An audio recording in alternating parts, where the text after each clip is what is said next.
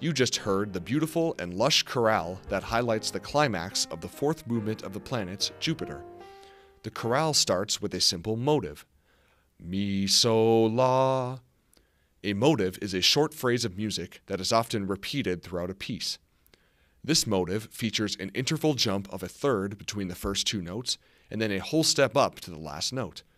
This combination of interval jumps is what forms the shape of the motive. The rhythm is also very simple. The last note is usually held for the same length as the first two notes occupy. Holst uses this motive throughout the whole movement, having it explicitly played or developing it.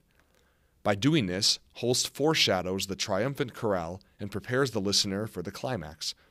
By the time the motive in the chorale is heard, it sounds and feels familiar and at home. While the motive is developing, it gives the listener the perception of journeying through Jupiter towards the center of the piece.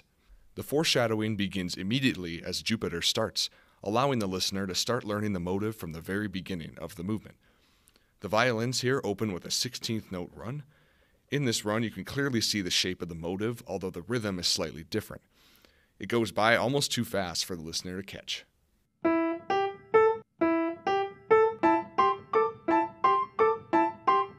From here, Holst develops and varies the motive. At rehearsal 1, the French horns play a variation on it. This features the same rhythm, but a slightly different shape, which gives the whole motive a different harmony.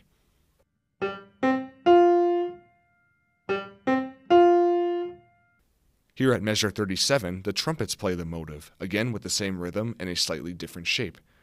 The harmony here has a dissonant quality, sounding sort of uncertain. We can see the dissonance again at measure 40, where the woodwinds play it. Holst here is giving us different flavors of the motive as we journey to the chorale.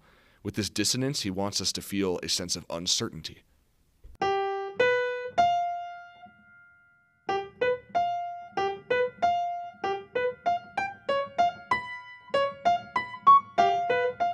Moving straight along, at rehearsal 2, the strings now play the motive.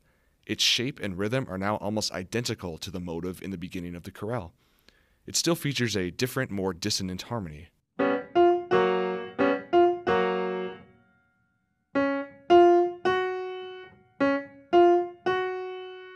At measure 53, we find another nearly identical but still varied example of the motive. The feeling of uncertainty is now pushing and pulling at the listener.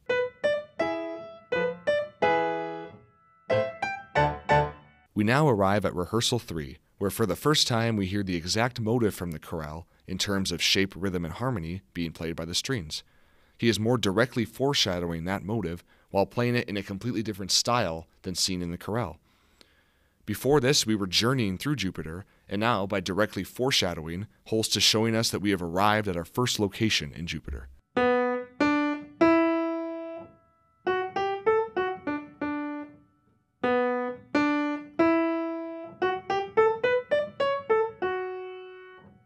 Here at rehearsal 5, the motive is played in another new style, across multiple instruments.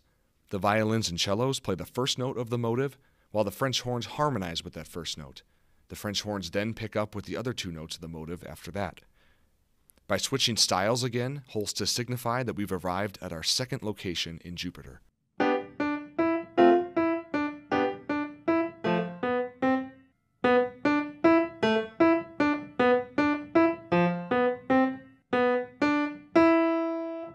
At rehearsal 7, the piece dramatically changes character.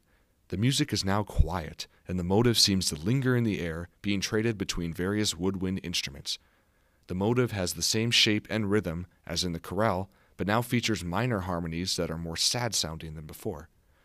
This all signifies that we've lifted off from our landing spot and are now journeying through Jupiter once again.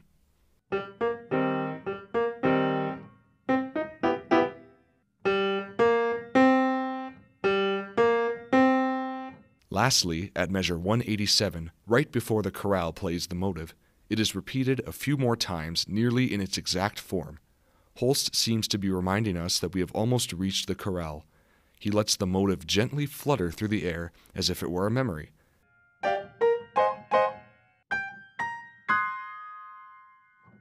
Then, the memory is instantly awakened right before our very eyes in the form of the majestic chorale played by the strings. The true character of Jupiter is now revealed. We have arrived at a paradise in Jupiter.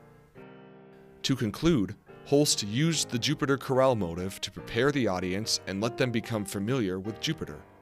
However, use of the motive does not end here. It is still used after the chorale in even different ways than before. While listening to Jupiter, see how many times you notice the motive, as it may even be stuck in your head when you leave the concert.